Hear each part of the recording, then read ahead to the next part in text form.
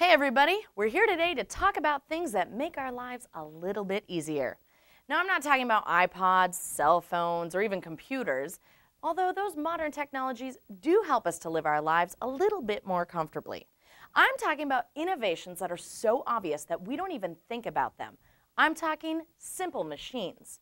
You know, like levers, pulleys, wedges, and stuff. What? You don't even think you use these things every day? Well, let me show you a thing or two.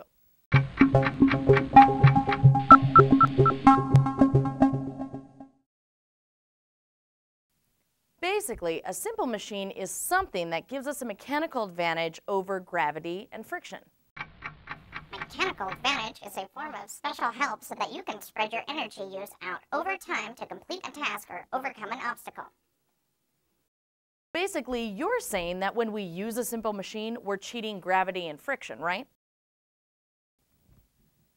Now, some simple machines are, well, simpler than others. Take, for instance, a wedge, which can be an axe or a hatchet. Now, we can use that wedge to chop wood or even cut an apple in half.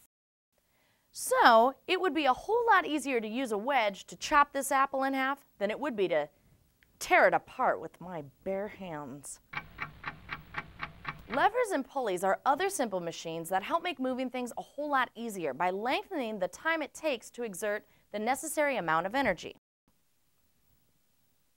The longer the lever, the longer it takes to exert the same amount of energy. Pulleys do the exact same thing.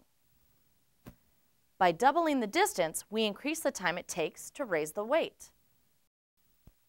Wheels and axles make it easier to move things by overcoming friction. Friction is the force that two objects exert on one another, making them hard to move. Now take this block, for instance. If we place it on a flat surface, it's really difficult to move because there's a whole lot of friction. Now, if we take that block and place it on top of rollers or wheels, it's a lot easier to move because those wheels are helping us to overcome friction. Now, I'm sure you've seen people pushing their cars when they run out of gas. Imagine pushing your car if you didn't have any wheels. That's a whole lot of friction. So even though those modern technologies make life more comfortable for us, it's those simple machines that really help us to get through the day.